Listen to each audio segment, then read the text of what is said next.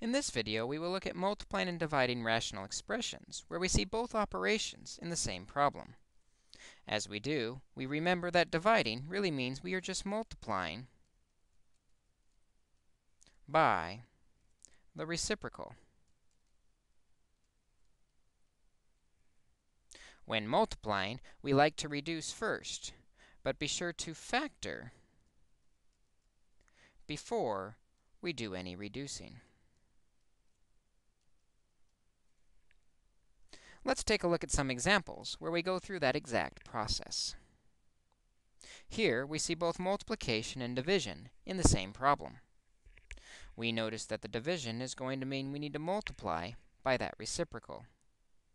We now have x squared plus 3x minus 10 over x squared plus 6x plus 5 times 2x squared minus x minus 3 over 2x squared plus x minus 6.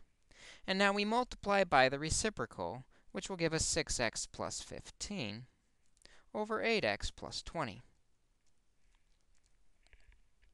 In order to reduce, we must go through this entire problem and factor each numerator and denominator.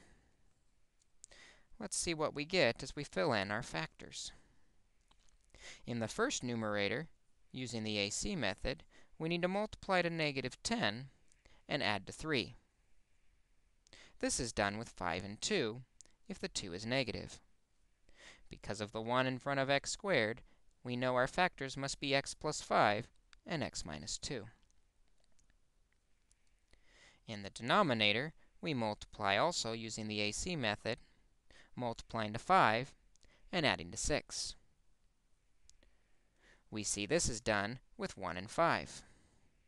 Because of the 1 in front of the x squared, we have x plus 1 times x plus 5.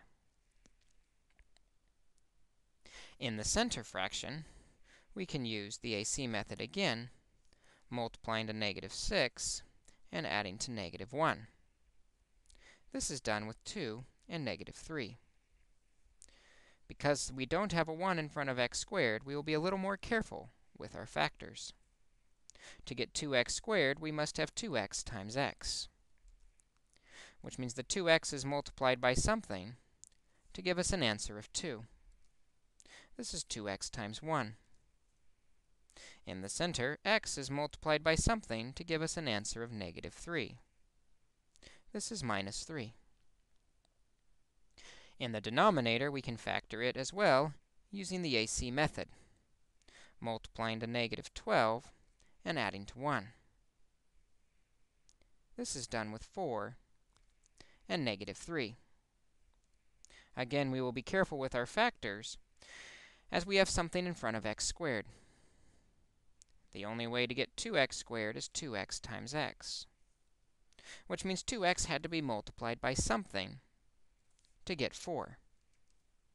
2x times 2 is 4.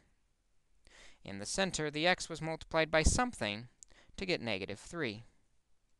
Must be negative 3. For our last fraction, all we can do is divide out the greatest common factor. Here, it's just 3 in the numerator, leaving us with 2x plus 5. In the denominator, the greatest common factor is 4, leaving us with 2x plus 5. Now that we have gone through and factored each of these fractions, we are allowed to do any reducing. The x plus 5 is in the numerator and denominator. So is an x plus 1. We also have a 2x minus 3 and a 2x plus 5, which show up in the numerator and denominators. This leaves us with just 3 times x minus 2 in the numerator over 4 times x plus 2 in the denominator. We can't do any more reducing because we have no more matching factors. By multiplying by the reciprocal and factoring everything, we can divide out our common factors. In part 2 of this video, we will take a look at solving another similar example.